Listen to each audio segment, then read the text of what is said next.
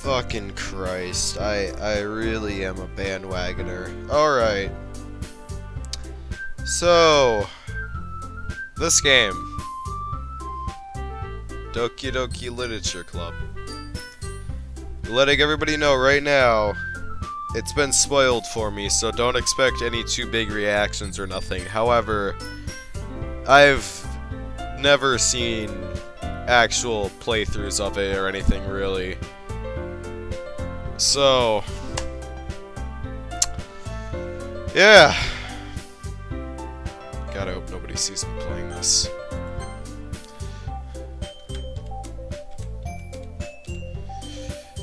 Alright. Anybody watching this, don't click away right away. You might enjoy it, who knows. I'm debating right now if I should read like regular voice, try and give people silly voices, or just not read anything. No, I should read stuff, probably. Oh. I'm feeling an element of cringe just because this is uncomfortable. Alright. Hey! I see an annoying girl running towards me from the distance, waving her arms in the air like she's totally oblivious to any attention she might draw to herself. Let me just say, I'm playing this at 1 AM. I specifically waited until late at night to play this shit. That girl is Sayori, my neighbor and good friend since we were children. You know, the kind of friend you never see yourself making today, but just kind of works out because you've known each other so long. We used to walk to school together on days like this, but starting around high school, she would oversleep more and more frequently, and I would get tired of waiting up. She's going to chase it after me like this, I almost feel better off running away. However, I just sigh and idle in front of the sidewalk and let Sayori catch up to me.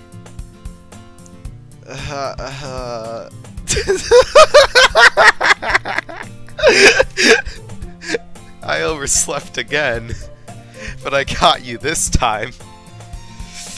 Maybe, but only because I decided to stop and wait for you.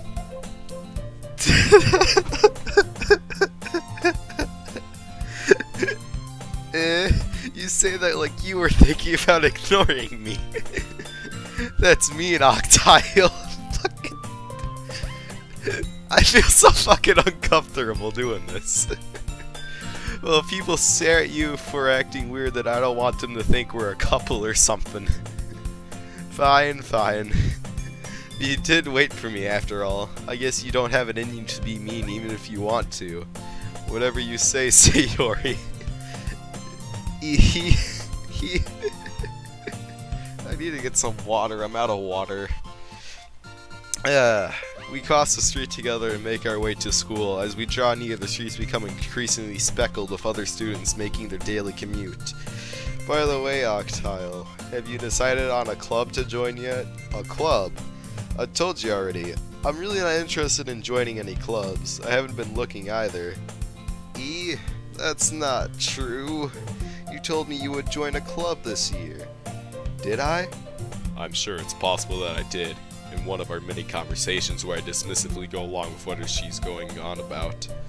Sayori likes to worry a little too much about me when I'm perfectly content just getting by on the average while spending my free time on games and anime. I can relate to that on a personal level. I was talking about how I'm worried that you won't learn how to socialize or have any skills before college. Your happiness is really important to me, you know. And I know you're happy now, but I die at the thought of you becoming a NEET in a few years because you're not used to the real world. For anybody who's not familiar with anime lingo or any of that stuff, a NEET is basically a person who's unemployed, contributes nothing to society, just a basement-dwelling person living off their parents and all that, you know. That kind of stuff. Basically a complete loser. You trust me, right? Don't make me keep worrying about you. Alright, alright. I'll look at a few clubs if it makes you happy. No promises, though. Will you at least promise me you'll try a little? Yeah, I guess I'll promise you that. Yay. Why do I let myself get lectured by such a carefree girl? More than that, I'm surprised I even let myself relent to her. I guess seeing her worry so much about me makes me want to ease her mind at least a little bit, even if he does exaggerate everything inside her head. The school day is as ordinary as ever, and it's over before I know it. After I pack up my things, I stare blankly at the wall, looking for an ounce of motivation. Clubs. Sayori wants me to check out some clubs. I guess I have no choice but to start with the anime club. Hello, Sayori. Sayori must have come into the classroom while I was spacing out. I look around and realize that I'm the only one left in the class. Okay. I thought I'd catch you coming out the classroom, but I saw you just sitting here and spacing out, so I came in. So hold up. I'm not gonna it's a visual novel, minimalistic for art and everything. I'm not gonna question the lack of students and him not noticing everybody leaving and all that. Whatever. Honestly, you're even worse than me sometimes. I'm impressed. You don't need to wait up for me if it's going to make you late to your own club. Well, I thought you might need some encouragement, so I thought, Know what? Well, you could come to my club, Sayori. Yeah? There is no way I'm going to your club.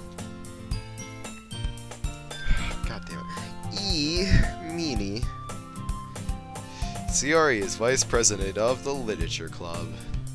I've been staring at the text really intently, so I haven't noticed the change in facial expression. God damn it, all this. That I was ever aware that she had any interest in literature. In fact, I'm 99% sure she only did it because she thought it would be fun to help start a new club. Since she was the first one to show interest after one who proposed a club, she inherited the title Vice President. That said, my interest in literature is guaranteed to be even less. Yeah, I'm going to the anime club. Come on, please. Why do you care so much anyway? Well, I kind of told the club yesterday I would bring in a new member, and Natsuki made cupcakes and everything. That is a dick move. That is such a dick move, frustrating me like this. Don't make promises you can't keep. I can't tell if Sayori is really that much of an airhead, or if she's so cunning as to have planned all of this out. I let out a long sigh. Fine, I'll stop by for a cupcake, okay? Yes, let's go. That is such a horrible situation to put someone in. And like, what if he said no? What would you do then? You just go back? The person made cupcakes for no reason? It's all garbage. And thus today marks the day I sold my soul for a cupcake. God damn it. It's fucking... I dejectedly follow Sayori across the school and upstairs, a section of the school I rarely visit, being generally used for third-year classes and activities. Sayori, full of energy, swings open the door, classroom door. Everyone, the new member is here. I told you, don't call me a new member. I glance around the room. Girl 1. Perfect name. Welcome to the literature club. It's a pleasure meeting you. Sayori always just says nice things about you. Seriously, you brought a boy? Way to kill the atmosphere. Ah, Octile, what a nice surprise. I'm loving these names. Welcome to the club. I say nothing. ... All words escape me in this situation. This club is full of incredibly cute girls. God fucking damn it. What are you looking at? If you want to say something, say it. Sorry. Natsuki.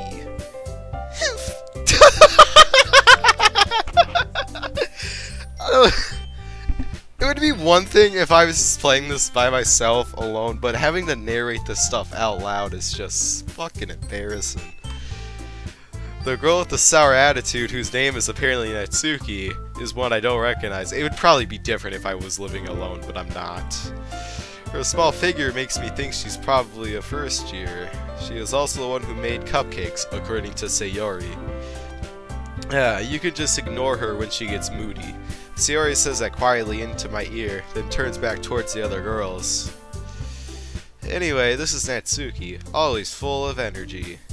And this is Yuri, the smartest in the club. Don't say things like that. Yuri, who appears comparably more mature and timid, seems to have a hard time keeping up with people like Sayori and Natsuki.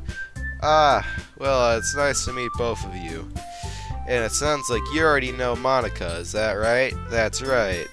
This is the one who was in the, doing the description on the Steam page for the game. It's great to see you again, Octile. Monica smiles sweetly. Her hair defies the laws of physics. How do we know each other? Well, we rarely talk, but we were in the same class. Oh, no, not how, it was we. Same class last year. Monica is probably the most popular girl in the class. Smart, beautiful, athletic. All the generic things that make someone best girl. Basically, completely out of my league.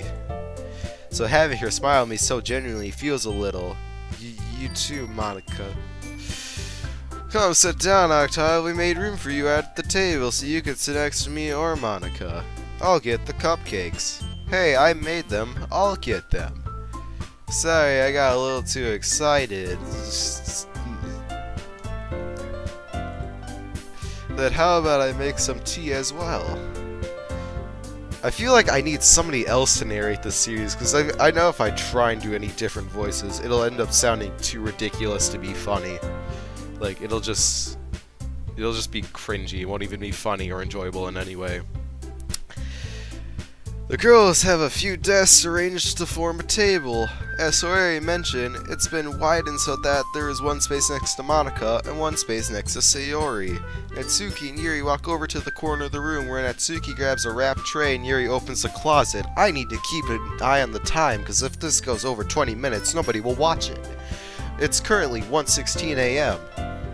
I'm gonna give this 7 more minutes before I end the part. Still feeling awkward, I take a seat next to Sayori. Natsuki proudly marches back to the table, tray in hand.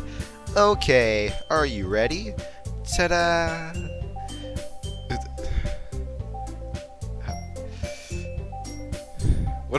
How do you vocalize this? Well, okay, that's whoa, and that's a U, so is it like ooh-oh? Fucking hell. Natsuki lifts the foil off the tray to reveal a dozen white, fluffy cupcakes decorated to look like little cats. It'd be nice if we could see a picture of them. The whiskers are drawn with icing. The little pieces of chocolate were used to make ears. I suppose, you know, any picture they'd show would be a letdown at that point. So cute! Exclamation point. I had no idea you were so good at baking, Natsuki. Hehe.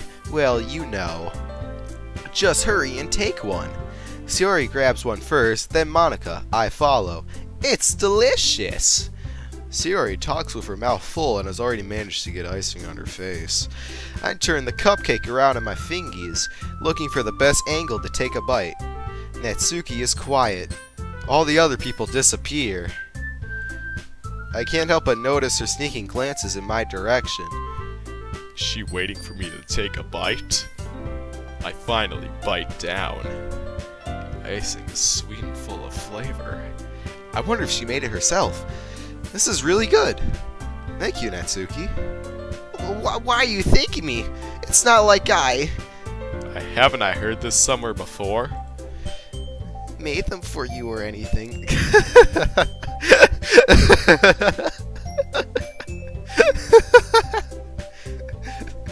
I like it so much that they fucking did that trope.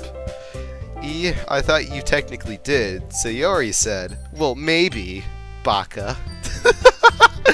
But not for you, you fucking dummy.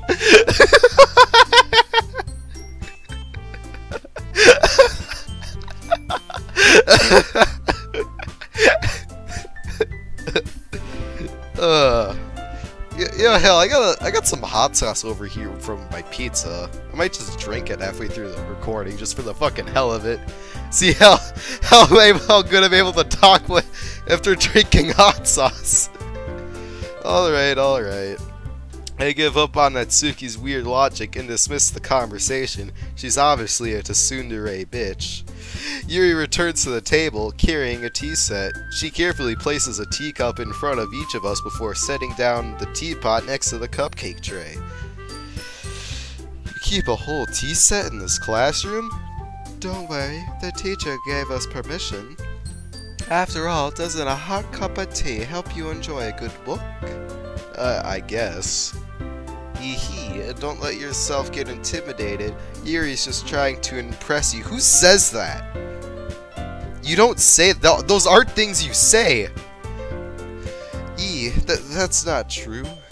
Insulted, Yuri looks away. I meant that, you know. I believe you. These people are saying the social rules are being broken.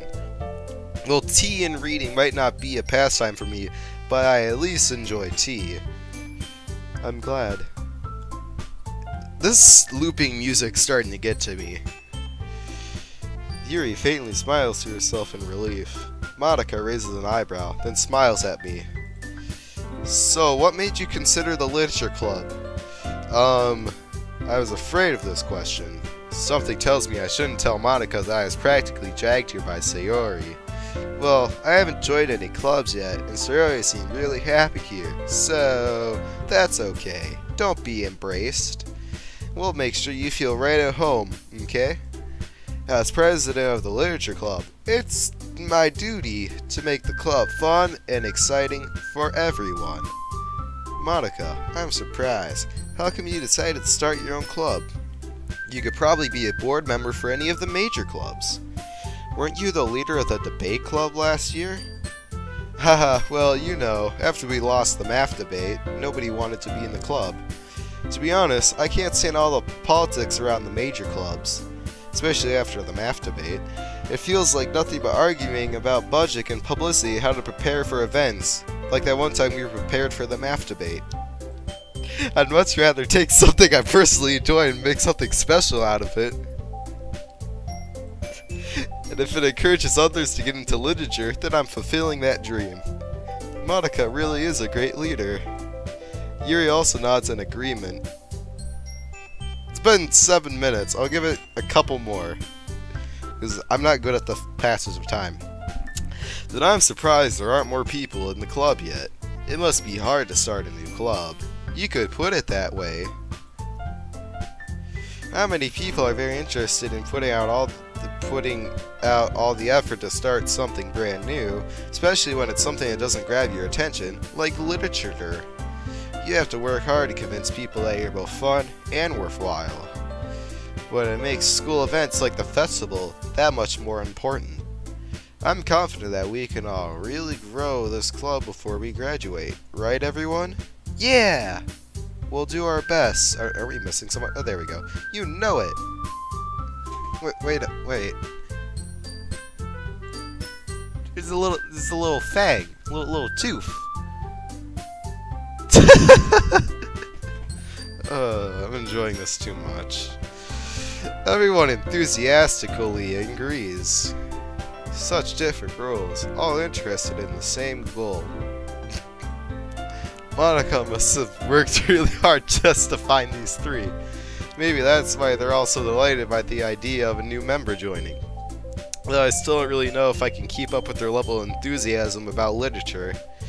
So, Octa, what kind of things do you like to read? Well, find out on the next part of Doki Doki Literature Club, because we're gonna end this part right now.